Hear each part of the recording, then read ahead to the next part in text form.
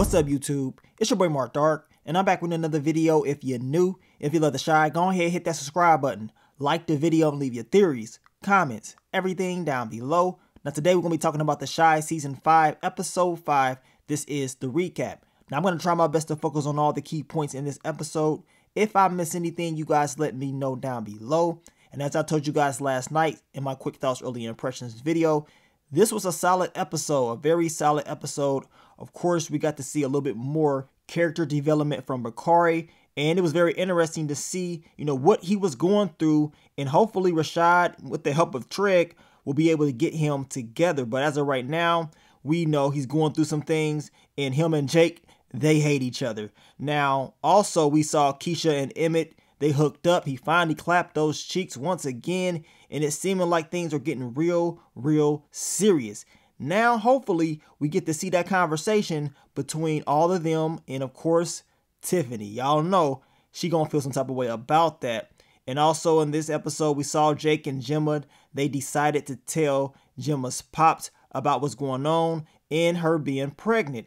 Do you guys believe Gemma is making a mistake, or should she go ahead and try to just have the baby? Your boy Jake said, look, I'm willing to go out there and get 3 jobs. That man, he is trying to make sure Gemma keeps that baby. As I told you guys last night, Jake's character, is definitely changing a little bit compared to the past. Because we know the old Jake would have been like, hell nah, I ain't taking care of no kids. I ain't ready to be no father. But this Jake, if you notice from the very first episode, he's been trying to find something that he is good at. He has really been thinking about his future. And, I think he just wants to be a good person, and he wants to, do good. But we're going to see what's going to happen with this whole thing. I still think something's going to happen with Gemma's pregnancy, and I don't think it's going to end well. But that's just my early predictions.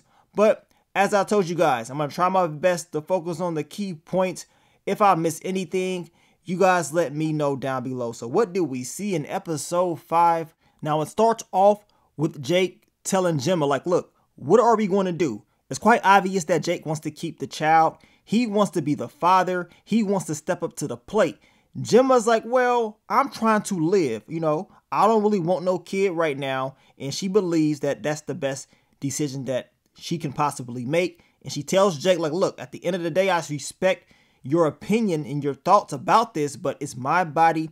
I'm going to make that choice when it comes to keeping this baby. But y'all can see Jake was definitely feeling some type of way about that. He did ask Gemma, why don't you want to have my baby? And I'm going to tell you right now, Gemma felt some way about that, because I believe she made her decision at the end of the episode based on not just how she feels, but really, to me, based on how Jake feels and what Jake wants to do. I think she just didn't want to hurt Jake. But we're going to see down the line as far as how this is going to play out, and if Gemma really wants to keep the baby, and if it's just based on what she believes in, or did Jake really have an influence on her decision? Now we get to Emmett, and of course, he is still listening to Master Marshawn. He is trying to get himself together. He is trying to be motivated on what he really needs to do, right? Now Keisha, she pops up. She asks him, who's he listening to? Does this guy have his license or whatever? Is he, really legit? Emmett is like, look, he just listens to him because he likes what he is saying. And, he's trying to stay out the clubs and all that stuff, trying to focus on doing good and being a good man. And Keisha tells him, well, you have always been a good man. Now, Emmett tells her, like, look, he's going to be just kicking it with the boys later on, the OGs, playing cards. And Keisha's like, look, I'm trying to come to game night. I'm trying to kick it with y'all and have a good time. And that's exactly what we end up seeing later on in the episode. Now, Simone wants Kevin to come to this cosplay party, and instead of dressing up as other characters, the whole thing is to come as your own character. So now they have to make up their own little costume, own powers and stuff like that. And she asks Kevin, what type of power would you want to have? And he says, he will make it rain. He loves when it rains, and that's something that he would love to have, the ability to do. So this whole Simone thing and Kevin is going very well, in my opinion, at least as of right now. Now, Treg is seeing that his following is going up. Of course, we see the pictures of him and Tiara, and it's looking real good. And he's dressed up. He's trying to change his image. Jake notices this, and we talked about this scene earlier on in the week. We knew Jake was going to ask him if he ever, gotten a female pregnant. And Trey never really even answered the question. But he is asking Jake, like, did you get Gemma pregnant? And of course, Jake is not going to tell him the truth. He's going to lie about it. But if we're being 100% honest, Trey knows that this is the case. And he tells him this is why Imani gave you those condoms. So you probably should have been using them. We know Jake is going through a lot, but he's going to need all the support he can get, especially dealing with this whole pregnancy thing. This is going to be tough on him. Now we get to Rashad and Deja has hooked Rashad up. Done got him a facial. I guess got him feeling like Eddie Murphy on Boomerang. And he's like, man, no one never made me feel like this. Like I'm special and doing all these different things for me. And of course, Deja tells him she never thought, she would get with someone with the record. She always told herself she would never do that. But Rashad changed that. Now we know this whole relationship is getting real serious. Rashad is telling her, like, look, I know it's only been a few weeks, but I love you. And she tells him the exact same thing, right? They end up making out. And as I told you guys, it seems like everything is getting real serious between the two. Hopefully, things can continue to be that way. But to be 100% honest with you guys, and I hope I'm wrong, I got a funny feeling that something is going to happen because it's like too good to be true. But we're going to see as these episodes continue to air out if anything's going to happen with your boy Rashad. But he's trying to get himself together, and having Deja around, helping him clean himself up, has had a huge impact on him, in my opinion. Then we get the Tracy, Duda, Rose, and Q. And apparently it's people out there stealing packages, and the people are upset about this.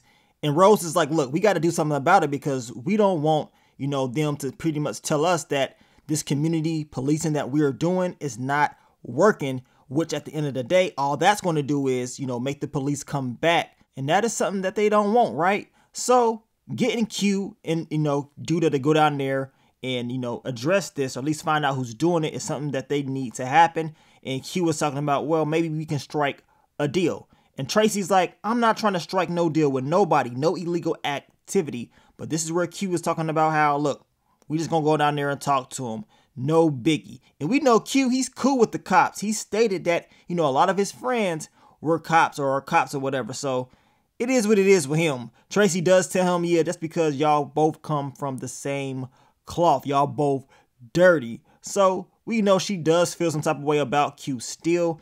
And that's probably not going to change. But when we talking about Q striking deals with anybody, we know it's going to be, some dirty work going on. But Rose don't care. She's like, look, do what you got to do. Just keep the police away. Then we get to Kevin and Jake. And Kevin is trying to get himself together for this whole cosplay party. Trying to get his costume together. Up there looking like Peter Parker from Spider-Man 1. I'm like, dude, what are you doing? Looking like you auditioning to be a member of the Bloods. And you fail. Like, I don't get it.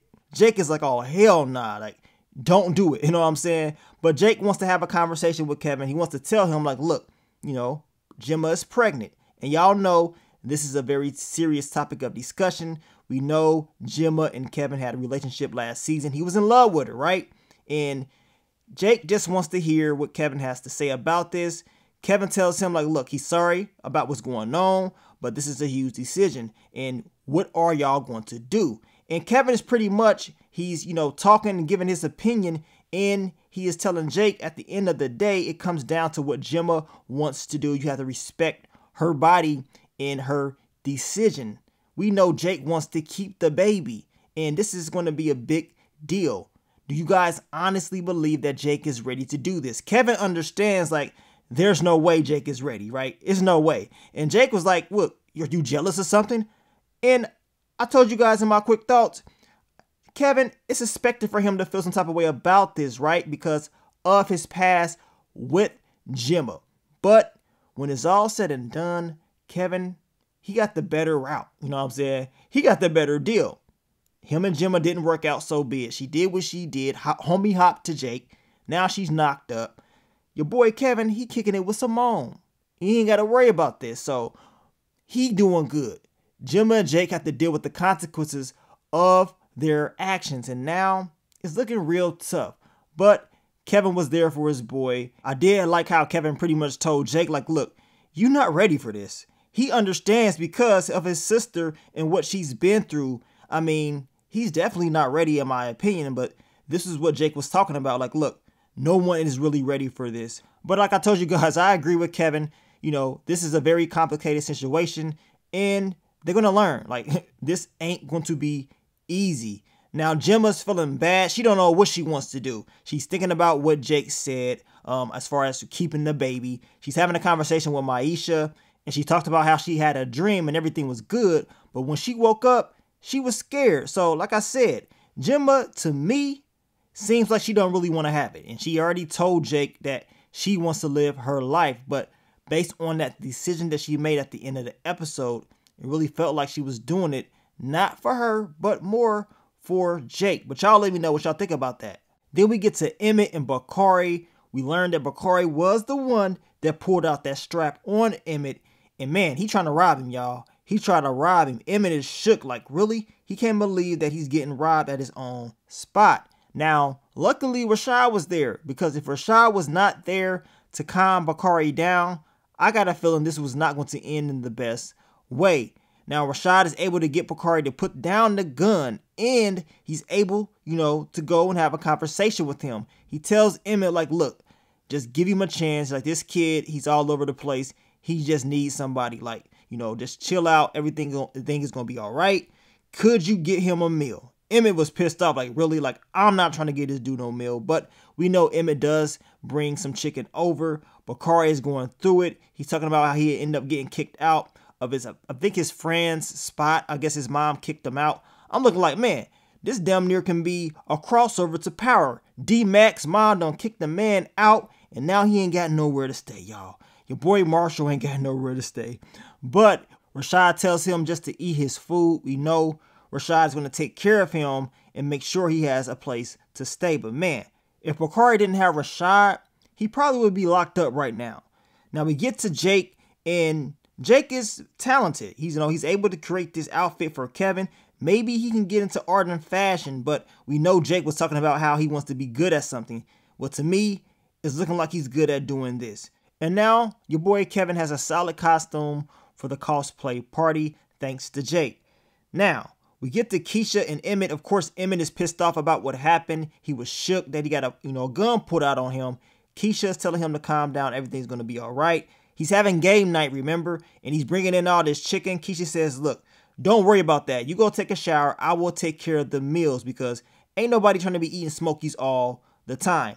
And Keisha, she hooked it up. She was not playing around at all. I mean, why have Smokies when you got Keisha, right? Now, Emmett was tasting the chips and dip, and he was like, man, this is good as I don't know what. Of course, he's talking about how he wanted to add it to the menu. And as I told you guys in my quick thoughts video, look at Keisha's face. That's a look of, I'm going to take this man. This is going to be my dude no matter what. I'm not playing around. I'm locking him down. He is going to be mine. That's the look that Keisha is giving Emmett. I told y'all, she taking this serious. She ain't playing around, and we know eventually she wants to tell Tiffany about what she's been doing. And when that happens, I'm telling you right now, I cannot wait to see it. Then we get to Fatima and Victor. They're on a little date or whatever, and we know Trek is telling her about what's going on as far as, the whole politics stuff. And we know his following is blowing up because of Tierra in the pictures that they're posting. And this is when Fatima tells him, of course your following is going up. That's because people are attracted to a straight cis black couple, right? And this is where Trek is like, well, if I like trans women, a trans woman is a woman, so that makes me straight, right? And Fatima tells him, exactly, but when was the last time you were with a cis woman? And this is where, Trek couldn't really answer the question. He was just like, man, I see, I understand. And, but what does that make me? What is the word for that? We know Trek has a type. He's attracted to trans women. And if that's what he likes, so be it. Now, Fatima's whole thing is this. If you're in love with trans women, you need to be coming out and you need to express this to the public. You cannot hide this. So this is why, in my opinion, in the last episode, she was like, so what about the credit that Imani deserves for Trinity House? Because we know Imani is the co-founder of Trinity House, but we know Treg did not mention that until Fatima brought it up, right? So she just wants it out. She tells Treg, you need to express that love for us because if you don't, it erases us. So now Treg is like, man, okay, I see what you're saying. And she does tell Treg, if you don't come out and tell the truth, eventually it's going to get out. We know this. We've been talking about this. We know it's going to get out eventually. Might as well say it because when it comes out, it ain't going to look too good. And she says, if you don't come out, somebody else is going to come out and expose you, catch you slipping. And that someone, in my opinion, is probably going to be Fatima. But we going to see down the line how all of this is going to play out. We know Treg was talking about it could possibly, mess up the votes. But deep down inside, Treg, he just doesn't want it to get out. But that's just my opinion. Then we get to Q and Duda. They find out the people that's stealing those packages or whatever. And your boy Q, he got the strap pulled out on him. He tells them like, look, I am the boogeyman, right? Now they're able to talk their way out of this. This guy, he probably should have just pulled the trigger if he was smart. But then Duda told him, if you do that, you're not going to make it back home. Now Q tells him like, look, I want 20% on every dollar you make to continue to run this operation because we ain't having it. The dude was upset about it, but look, Q was about to take this man's life. You know what I'm saying? The OG, triple OG was not playing around. It was not going to end well for him. So, of course, he decided to agree with the terms. And Duda said, look, on top of that 20%, I need y'all to donate to the Rock Center. So they done went in and hustled and bum rushed these dudes and pretty much told them, this is what y'all gonna do or you're gonna suffer those consequences. Now, we know Q is kind of upset with Duda because he's like, look, the next time you better be a little bit quicker on the draw if something like that ever happens because I almost killed that man with my bare hands. We know Q, he was cool. He was like, man, this reminded me of the old days. But I'm going to tell you right now, it's some issues going on between Duda and Q. I mentioned this, weeks ago. Something's going to happen because Duda is tired of taking orders from Q. But as of right now, as Duda has stated, Q is the money man and he needs the money man around. But we know eventually something's bound to happen. You guys let me know what y'all think about that. Rashad brings Bakari to Treg's spot. Of course, Treg is not there and he doesn't even know what's going on. But your boy Rashad is telling him like, look, man, what are your dreams? What do you want to be? We know Bakari doesn't really have an answer, but he tells him like, look, if I start telling you my dreams, I want you to tell me yours. So it's definitely seeming like Bakari is opening up a little bit more. And that's exactly what he needs to do to get himself together. And, with Rashad being there for that extra support, that is something that Rashad didn't have growing up. So that's more motivation for him to do this for this kid. Now we get back to Treg and Fatima, but this time around they making out. It's looking like they getting close, right?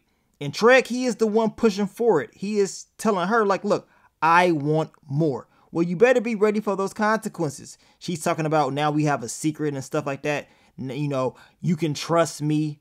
Let's just be honest. No one can be trusted. And when this does get out, we know, well, at least in my prediction, I won't be surprised if she was the person that puts it out.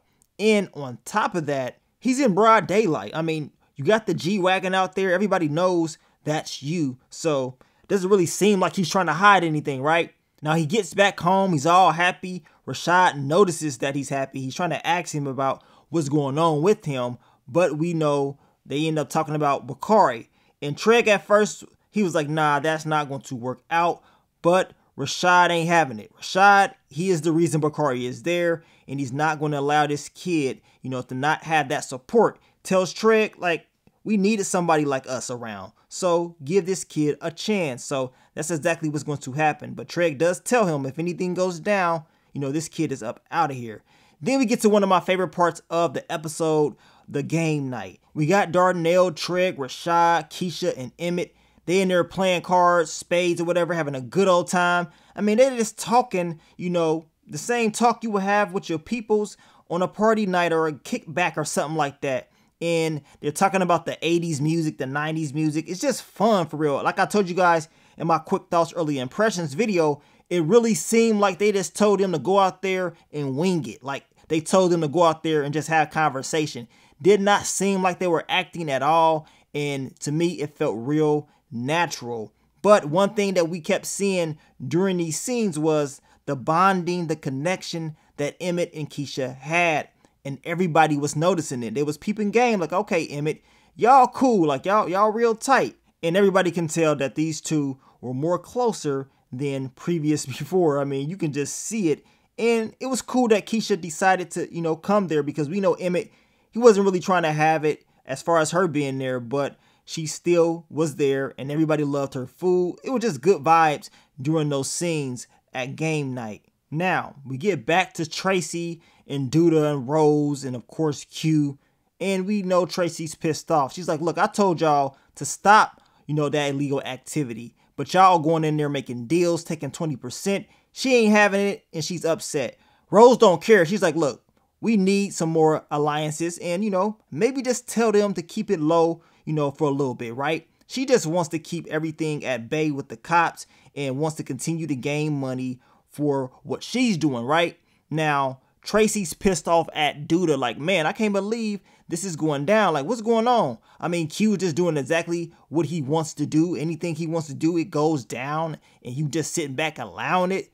And Duda tells her, well, he's the money man. We got to do things the way he wants things to go, at least for right now. And Tracy's upset, talking about, I looked at you, as a beacon for love and all this stuff like that. She had high hopes of Duda. I told you guys this weeks ago. I don't know what she's thinking, like she's safe around Duda, but no, that's not going to happen. But Duda took that personal. Duda wants to do something about this, and in my opinion, I believe this is just another reason why Duda and Q are going to clash by the end of the season. But you guys let me know about this. Now, Papa comes over, he's kicking it with Bakari, they smoking, and Papa's like, look, I just want to be here to see Jake's reaction when he sees you. And Papa is talking about, man, black boys in their dreams, because they end up talking about how Rashad and, Bakari going to have a conversation about what his dreams are. And Papa's like, man, I can use this as a topic of discussion for my podcast. Bakari just looking back like, dude, you talk entirely too much. But, he messes with Papa. That's his boy. And that's a good thing. As long as Papa doesn't go out there and do nothing stupid, I'm cool with it. Papa definitely needs to speak his mind, but he needs to stay out of trouble at the same time.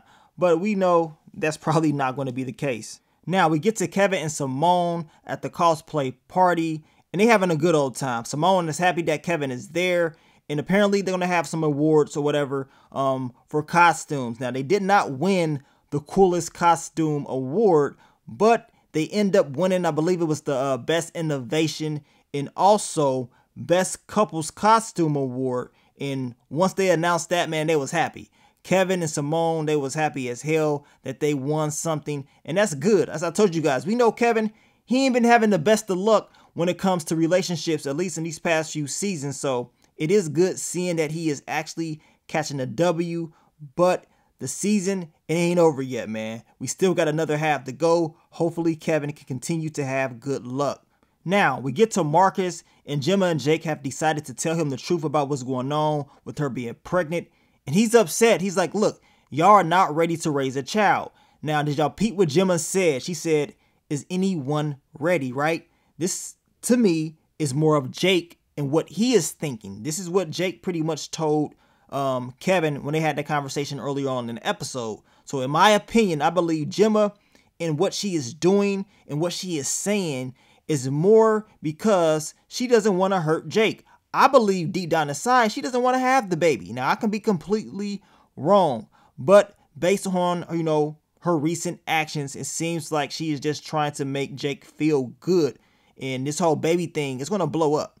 I don't think it's over yet. Based on these trailers, something is bound to happen. Some of you guys say miscarriage, or Gemma could just come out and say, look, I don't want to have the baby, Jake. I'm sorry. I know you want to, but I don't want to.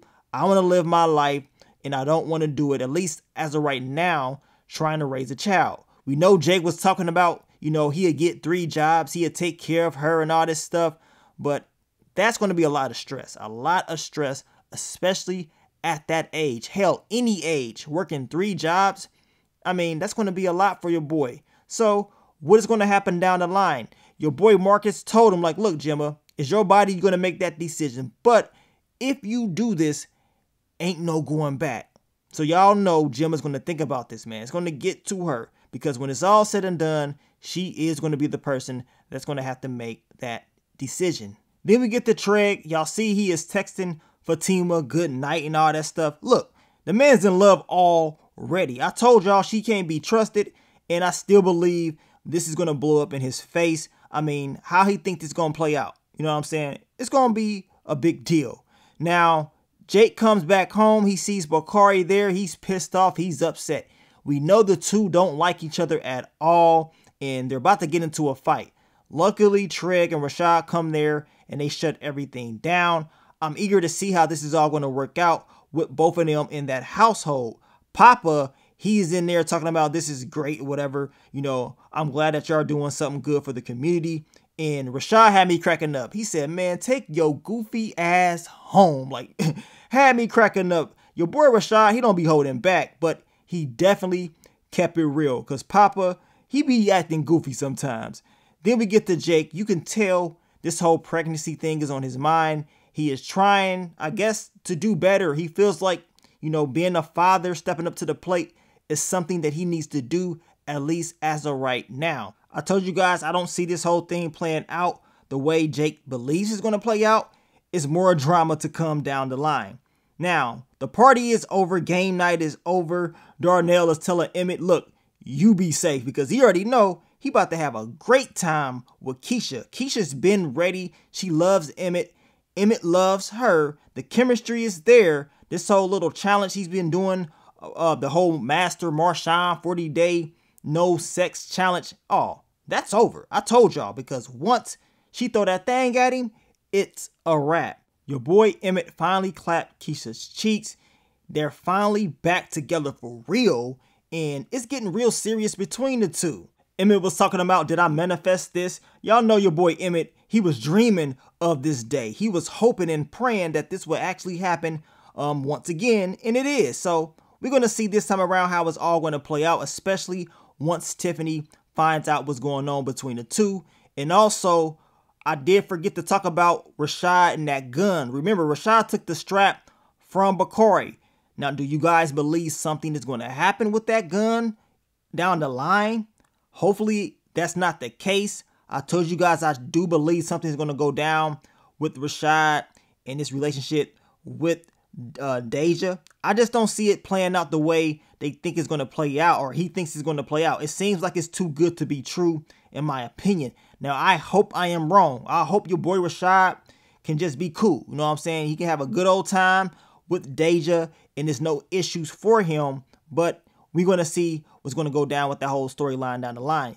You guys let me know what y'all think about that. But overall, man, episode 5, it was a solid episode. We got the OG Q returning. We got a lot of action, and I can't wait to see what's next. Now, I will be doing a what to expect video for episode 6 in a few days, so I want you guys to stay tuned for that. But continue to follow the playlist. Continue to keep yourself updated on all the latest The Chi Season 5 news, and I will continue to give you guys these videos. But thank you guys once again for all the love, all the support, and I will catch y'all on the next one. But let me get up on out of here, man. It's your boy Mark Dark. I'm out. Peace.